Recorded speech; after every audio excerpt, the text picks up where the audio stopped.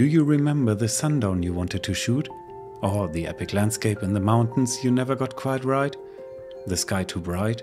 The ground too dark? While viewing it was stunning, because your eyes are capable of adjusting. They level differences in brightness easily, something your camera simply cannot do.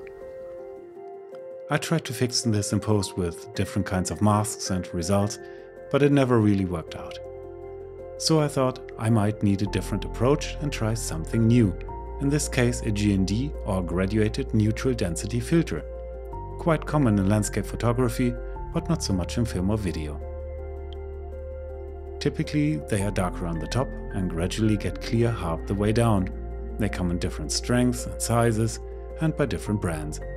But I only tried the 0.9 Cinema GND from Nisi, so there will be no comparison.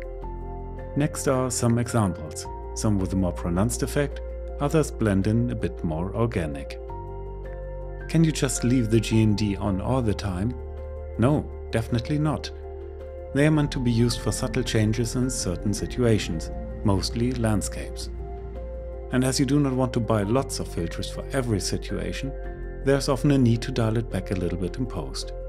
But this is done quite easily. With just a gradual mask, you can lighten what got too dark.